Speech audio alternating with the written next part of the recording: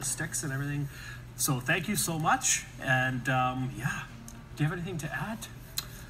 The only thing I can add is just that I'm involved right now with StickPro, a company called StickPro, and it's this little device here. That's right. Now, I don't twirl sticks. I don't use this to twirl sticks because I'm not a stick twirler. I used to be in my teenage years, but I did something that had an accident, and that was the end of stick twirling for me. Oh, really?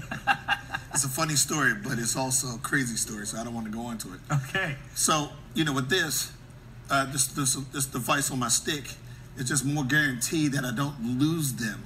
Sometimes when you play it, when you're going around the drum kit and you're moving around so fast, especially when you're not playing your own kit, the sticks get caught up under the rims or up under the cymbals or whatever have you. And, you know, when you're doing a live performance, you don't have time to sit there and try to grab something real, you know, grab a stick real quick. You know, especially when you're playing with somebody like John McLaughlin or somebody like that, where the music is like flying and it's high energy but most of it, not all of it. Yeah. So, you know, this is my guarantee to just hold on to the stick a lot more better. Very cool. Stick twirl. Check it out, guys. And